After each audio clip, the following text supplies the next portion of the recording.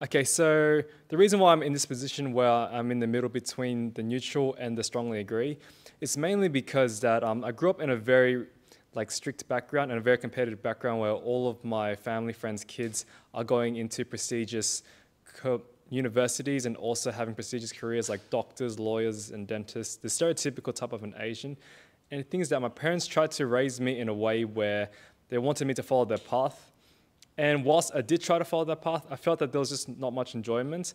But the matter of the fact is that I feel like my personal freedom and my space has been violated quite a couple of times throughout my childhood. And I felt that it kind of hindered some of my personal growth, such as going out into the real world and trying to explore what the real world is really like. So I was, in a sense, very sheltered and very awkward, and I couldn't really develop the proper social skills to go out there.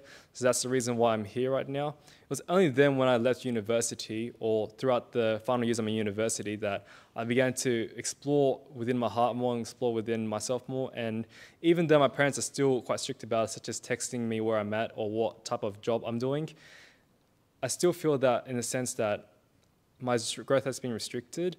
But at the same time, it's like they're slightly more free about it right now. But at the same time, it's like they're generally concerned for my future, which is something that I will have to agree with them. But at the same time, it's like I wouldn't be where I'm at if I didn't go with my gut instinct. And so pretty much like where in the strictest kind of sense, yes, I was raised in a strict manner until eventually I had to find a way how to break out of it.